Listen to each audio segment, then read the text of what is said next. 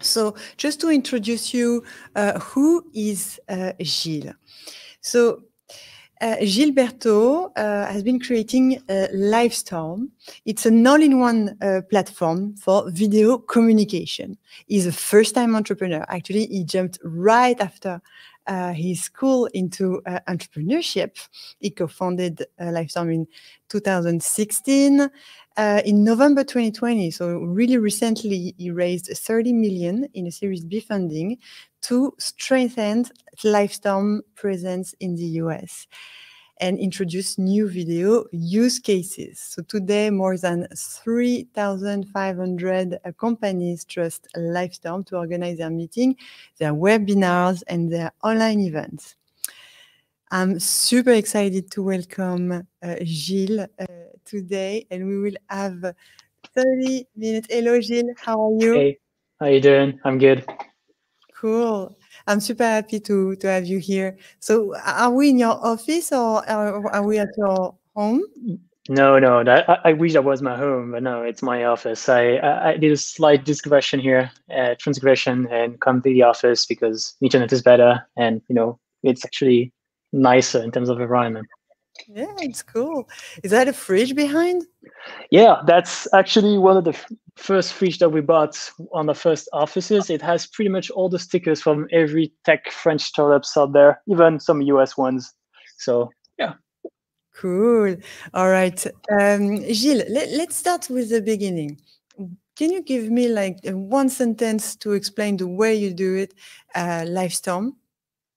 Sure. So Livestorm is a video communication platform. It enables you to run meetings and webinars right from your browser, whether that's a mobile browser or a desktop browser, from 1 to 1,000 attendees.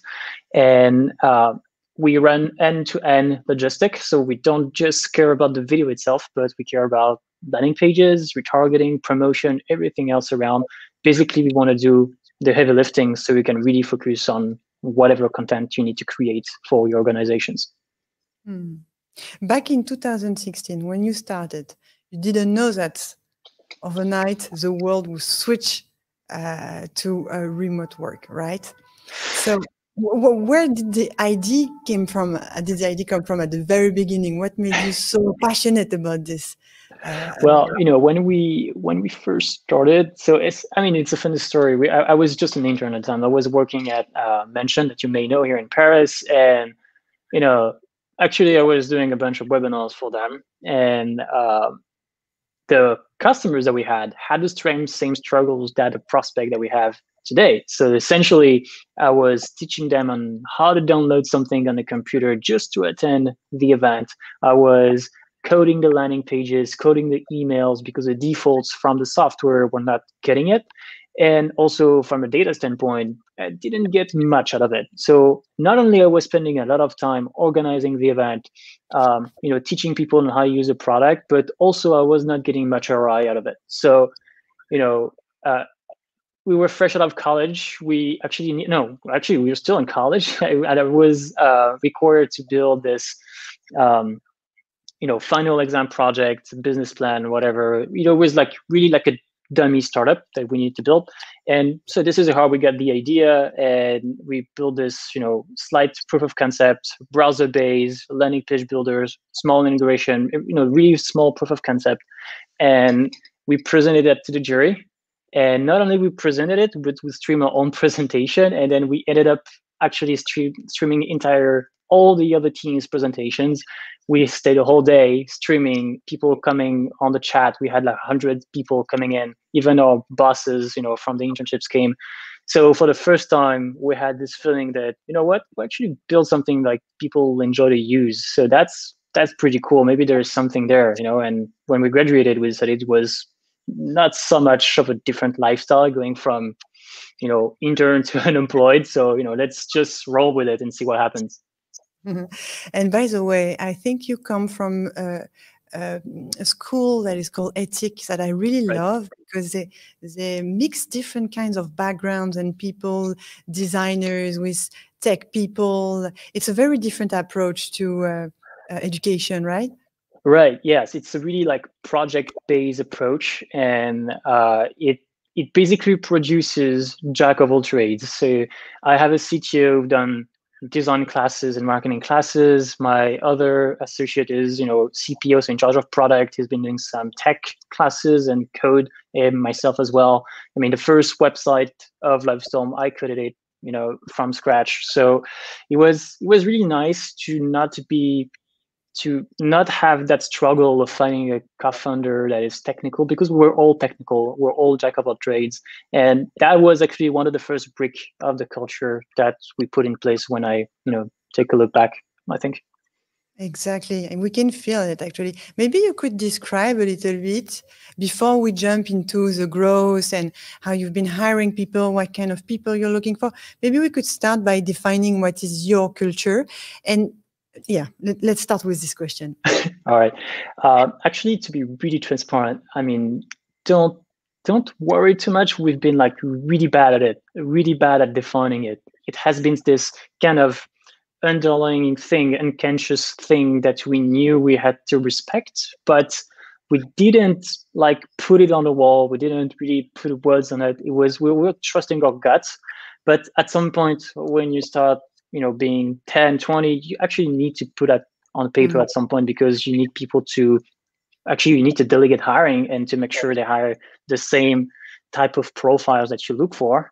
Then, you have to put some words on it. So we take a look. It took us like maybe 1 or 2 years. No, actually 1 year and a half, something, to, really make that concise and put it on paper. So essentially the first thing that we look for is, so there is this jack of all trade thing, we call that being resourceful, and being sure that you're resourceful, you're autonomous, and you'll be able to dig into problems and not be, limited by the scope of your job, and try to, expand beyond that. The second thing is being curious. We feel that conversations and ideas do not come from necessarily from the same people over and over again. The best product ideas that we had didn't come from product, they come from sales, they come from care, they come from even ops people. So that's one thing that we look for, people interested in the business as a whole, as this jack of all trade mindset. That's one of the other thing. I mean, the idea that I like to, the example that I like to bring usually is the person that is actually leading the US team right now on the care team she actually was taking care of children here in Paris before when we hired her. She was American, living in Paris, taking care of children. And now we hired her because she had this account manager background before in the US, but she wasn't doing that in Paris. And now she's probably the most technical person on the care team right now. And that's just an impressive learning curve. And that's one of the things we look for. And I think the last bit that is really, really important for us is humility. We try to find people that are simple, that do things really low profiles, huge performers, but really low profile. And we actually disqualified a lot of great candidates on paper from a skill set standpoint, but was not there yet in terms of ego. And we feel that when you can put some ego on the side, conversations are suddenly way more open, transparent, and easier, actually. I get it. So how it's been this year for you? Because suddenly many users started using Livestorm. Yeah. So, we were fresh out of Series A. So we had a Series A like back in June. It was a 4.6 million euros. And we were like 30 starting 2020. And then we had the whole, business plan planned out. We had like 1,000-ish customers. And we were on our way to make what are all 2x the growth that we had, that we wanted to have this year. And when we enter March, which is usually a good month, starts things to accelerate. Lockdown begins, things start to accelerate, and we don't really, I think we think it's kind of normal, right? Because March is always like a good month, but then you start refreshing your dashboard, and then every time you refresh, you see the numbers go up. You're like, no, this is not normal at all. There is something going on here. And to give you an idea, between beginning of March and end of May, we tripled the ARR, which is pretty good growth from a Series A company. And we fear that after the lockdown, so back in May, we will lose those people. That momentum will cease because lockdown is over. People will not need Livestorm anymore. And it turns out it was quite the opposite, actually. And now September, we're back at it again. And now we are pretty much on a track of making an 8x growth in one single year, which is not something you see every day, and that's pretty insane to handle. Yeah. And in terms of use case, tell me, because you're not just a tool for event like the one we are doing today. You are a tool also for internal communication. So you've seen the inside of and the adaptation of the startup internally. Absolutely. So basically, if you take, the web conferencing market is a really large market. It's a lot of noise, a lot of different products. There is one popping up every single week. And I think Happen, typically the one we're using now, it's really on the end of the spectrum in terms of complexity. You have to large scale events, punctual events that happens once, twice, a year or something. For us, we're more on the middle of the spectrum. We take care of your regular video communications that you do on a daily or weekly basis. So from meetings to webinars to that kind of complexity that you require. And actually it doesn't matter if it's internal or external. We have people doing like internal trainings, internal onboardings, town hall meetings using Livestorm. And we also have on the other end people doing product demos, one-to-one product demos, but also one-to-many product demos. So it's quite different. But I think the common thing is those use cases that you have every day within your organization is the stuff that we address. And we address it really well as a differentiator from Zoom, for example, because we have this whole logistic around the streaming. We feel that video is a commodity, is not something we should focus anymore. We should focus about the packaging of the video, just like HubSpot did for landing pages or emails, whatever. We feel that the packaging is what's going to make video different now. And have you seen, I'm just curious, have you seen interesting ways of doing things for companies adapting to the remote world? Yeah, so we've seen a lot of cool things, actually. We've seen, I think COVID actually has accelerated a lot of different new use cases. I think, on a pre-COVID world, the webinar was mostly, if you take webinar as a use case, it was mostly attached semantically to the traditional, marketing webinars. Let's, talk about whatever content, whatever industry, etc. But when COVID happens, everyone was kind of forced to start using video for whatever they had to do. So continuing the business. And then from there, people realized that, there is this huge gap between B2C and B2B. Hosting a live on a B2C space, it's so easy. You grab your phone, you go Instagram live, boom, out of a sudden you have 100 people, engaging with you. On a B2B world, it's so hard. And for some reason, there is this huge gap, and we want to actually close that gap. That's our job, our mission as Livestorm. And people started, get creative about the content. So we've seen banks, like literally like big, huge banks that don't care about remote, don't used to care about remote, starting doing internal podcasting, board meetings using Livestorm, showcase some R&D projects and stuff. So that's just not something you used to see like a year ago. And I think one of the coolest use cases that we've seen is actually institutions. So the NHS in the UK, European commissions, also the French governments starting using Livestorm to coordinate themselves, coordinate actions during COVID. That was so insane to see. It's far from the marketing use case. And they're still using Livestorm because, it has they can create some kind of coordination and have the control of the communication and look professional. And it's so easy for them because it's in a browser. So that was really cool to see. That was like a huge, huge moment for us. Okay. And let's talk a little bit about your growth, the growth of your team. How have you been managing that growth? How have you been hiring the people? And how do you work? I mean, what's the kind of organizations that you like to implement?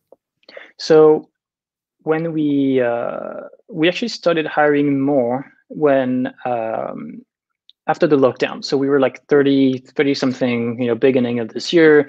Then we had to hire more people on the care team because we had this huge load of inbound for customer service, because obviously there was this wave going on. So we had to hire more. But apart from that, it was pretty much the same thing. And then when we realized momentum was still going on, and before hitting the gas on hiring, we knew that we didn't have the managers in place. So I think the first step was to put the right foundation and say, okay, we are missing that person in terms of middle management, because otherwise I'm going to be managing 20 people, which is definitely not something you should do. So we really staffed the entire middle management brick. And once we had that, then we started hitting the gas. And the first step to hit the gas was actually to hire a talent acquisition manager, because obviously if I had to do it, it will be 25% of my time, and I will not do as good as someone who is professional and actually does this job, right? So that was a huge game changer when our talent acquisition manager actually came at Livestorm and put all those great processes in place, really like rationalize everything. And now we actually have like 10 new hires every single month. I think it's just because of that. And then once we have that, it's all about preserving culture and structuring correctly, making sure that no one gets more than 5 people to manage, and that all the contracts and benefits and whatever admin thing going on is really well structured, really well clear for everyone.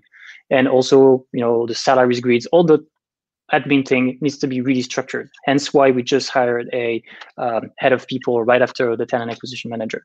So I think all in all, the foundation and everything is have the right managers and right process builder in place before you hit the gas. Otherwise, it goes to shit. And are you working all remotely? Yes. So pre 2020, we already had 50-ish% of the company working remote, and now it's closer to 75, 80%. Obviously, when we are going to reopen the office, if we do reopen the office, we'll have probably 10-ish people within HQ. Otherwise, everyone else is remote. Okay, cool. So let's talk a little bit about how do you keep everybody on the same page in terms of culture when you grow so rapidly. You said 10 people every month. Well, I think the first thing is when there is a new, I think for the people that have been there for a while, that are actually hiring on their team. So for example, for us, it's head of growth, my co-founders.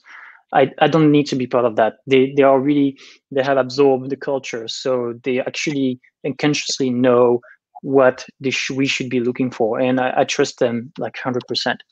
But if this is a new team, if this is a new manager or someone that just became manager, then I stay really actively part of the hiring process at some point to make sure that I still have an input on, this is a good fit or this is not a good fit. So I think that's the first thing that we've done. Also, really put on paper, document. Document is really the basis of everything. Document what you're looking for, and build the questionnaire, build the evaluation framework. And once you have that, the rest just follows up. But that's pretty much the foundation of everything. And during the onboarding phase, we basically have the same structure as we had before. So we make sure, and I think Job just actually mentioned that before, actually, is meeting as much people as possible, make it as dense as possible to make sure people have all the connections they need from a personal standpoint. They can reach out and get to know the team as if they had to know the whole team, but also because they need to understand the business as a whole, keep that mindset, jack of all trades mindset that we look for. So I think, Job interventions about that was exactly what I would recommend. Do you still, like in the recruitment process, is there a moment when you meet the applicants before the final decision? Yes, usually I always part of that, unless this is something run by one of my co-founders or run by someone who's been there since, like at least 2 years. But otherwise, I'm always there. I usually on the final steps, and yeah, that does it usually. It's enough. Mm-hmm. So if you had to, I love to go back to the values. If you had to give me the main values, I know it's a hard exercise, and you said it at the beginning, it's not obvious all the time, but you made the exercise. So what are the main values for you? Not bullshit values, like the real core values.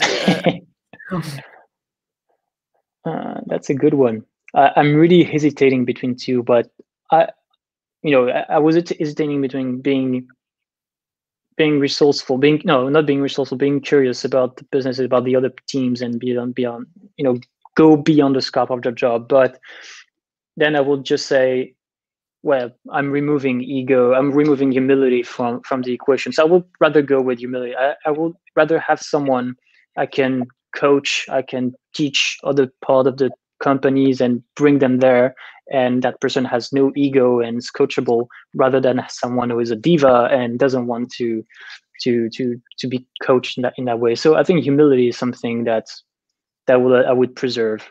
And everyone on the team has this really simple way of being, and that's really refreshing, especially on the tech world, to be honest. And you personally as a CEO, do you often use videos to talk to everybody? I mean, pre-recorded videos or things like that? I'm just curious. That's a good point. We actually started thinking about it. I'm not really comfortable. I'm comfortable on the live video, oddly enough, not so much comfortable on asynchronous video. When I'm staring to myself and talking, it feels like really weird. But more and more we are using actually asynchronous video, but not on my team, not myself. Actually, my co-founders are doing that for teaching the team about products, about certain part of the business. But I feel I should do it more. But yeah, but video, I do it every single week. I have these team meetings where I'll jump on stage and talk about the business. So live video is something I'm really comfortable with. But I think asynchronous video as a good point. Typically, I think I heard, I don't know who's the CEO anymore, but anyway, they actually do during their onboarding phases, as soon as they get a lot of question in one specific area. So let's say, I don't know, stocks, for example, and how stocks works. So based specifically in French, they actually put together a synchronous video to really explain in detail. So, it's a 30-minute long video, but it explains in details. And so all the questions about that, and that's a lot of times gain actually. So if I were to do something asynchronous, it will be to answer some kind of a FAQ, like, to answer those questions. Very interesting. It's crazy how these times make us reach to a limit in a way. We're not actors, right? So recording a video can feel pretty weird, and I can totally understand. And in the meantime, we've been all using tools like yours, and we see ourselves, we see our face all day. We were not used to have this mirror all the time.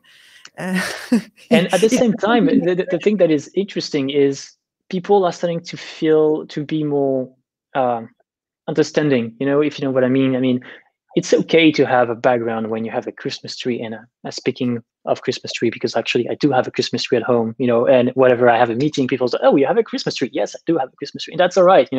It's okay to not wear makeup or whatever, or because, it's just stupid. You're yourself, you live in a house like everyone else, and and that's all right. People are being more understanding, and they start to realize that what is important actually the thing that you're saying, not how you look. And I think that's actually a step forward, if you ask me. Totally. I see what you mean. The tolerance. We're more tolerant. We see our colleagues are humans as well. We see their interior. All right. There is a question. How do you make sure new team members hired remotely feel integrated in the team? So there is a lot of, it's a combination of all the small things. I don't think there is like one big rock to push. It's a lot of small rocks that make you go on the right path. For example, for us is taking the time to present yourself on Slack, and we make sure that it is actually on Slack and not on video or whatever, because sometimes you don't know, the person can be shy, or it's really a tough exercise, and we don't want to impose that. So we make it on Slack, take the time to write some cool text, and usually people we ask people to react, to bounce back on that and create a conversation, ignition something, create some bounds like this. Also, as I said, a lot of meetings on the first 2 weeks to make sure they meet as much people as possible. Third thing will be to participate in all the small. We have this room, Livestorm. We can actually create evergreen rooms with one link, and then you can join and you jump on stage, and that's it. And we have this room specifically dedicated to coffee shops, coffee breaks. I mean, you have the other one that is specifically dedicated to games, and a third specifically dedicated to, apéro drinks, whatever, on the Friday night. So we try to push those as much as possible whenever there is someone new to, participate to a drink party or to a, Among Us game or whatever, so they can actually have conversations with them, outside of the professional kind of context. So that's one of the things. And also, for example, when people fill out the onboarding form, we try to ask as many, not personal details, but the things they like. So typically conversation starter. So what food they like, what Hogwarts house they belong to, for example, for the Harry Potter fan. That kind of small stuff, that creates relief on the people. Totally, I get it. And right now, are you looking for sales people or more product people, engineers? What kind of people are you looking for? I'm looking for all kind of people. We have about more than 100 positions open. And I'm pretty much all that, mostly sales, mostly care, and I was going to say mostly engineers, so basically all the positions. But yeah, those are the three main teams that we're looking for. All right. For international remote hires, what approach do you recommend? Freelance, opening entity, any other? That's a really good question, and that's really good timing to ask that question. So the way we went with, so for the US teams, for the people outside of France, at least, so outside of not French and outside of France, is going with a freelance contract. So it doesn't mean, for a long time, it bothered me because, fundamentally is a freelance contract, but we try to mimic as much as possible, whatever benefits they can have from a French contract. So it goes with all the benefits you can imagine. We want to provide that for them. It could be gears, it could be hardware, it could be supplement in terms of salary to access a healthcare, all that stuff we want to provide them. And also, it doesn't matter where you live. You can live in Mauritius, you can live in San Francisco, you can live in Paris. You're going to get the same thing based on, it doesn't matter where you live.